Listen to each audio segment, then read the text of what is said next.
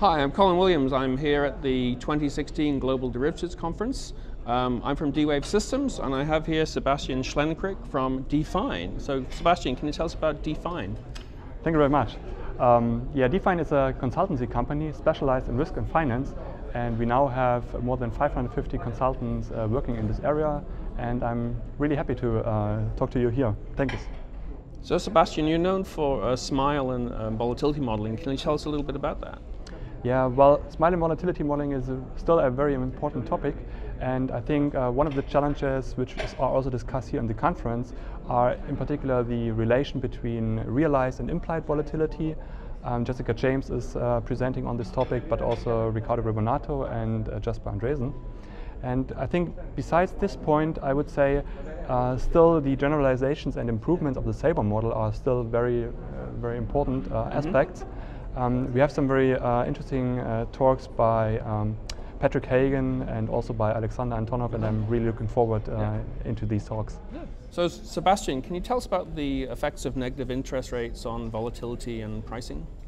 Yeah, I mean the main challenge is that you have the new quotations for implied volatilities.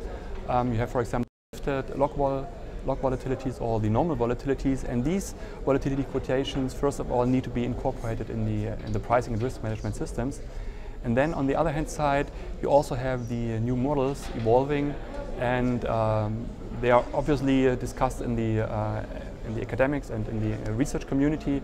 But these models, I would say, still need to find their way into the industry, and I think we will see whether they are adapted and how they are adapted in the industry. So Sebastian, can you tell us about tenor basis on volatilities? Well, tenor basis or also funding basis is one aspect which is usually associated with interest rates and with, for example, swap pricing. But it also has an impact on term structure models and thereby also on volatility modeling.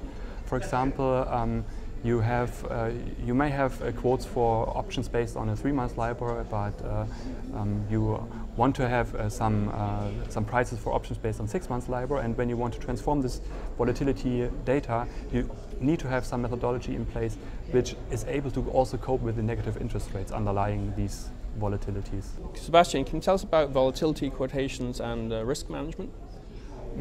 Well, I think the pricing is one aspect tackled by the volatility modeling, but I think the quotations of volatility also have a significant effect on risk management. I think this is an aspect which maybe sometimes be a little bit overlooked. And what we see is that in particular if in a risk management system the quotations are changed from log normal to normal, then the risk changes significantly. And I think this is an effect which needs to be kept in mind and which needs to be understood by the people involved. And well, the reason for this is obvious because it is based on different modeling assumptions.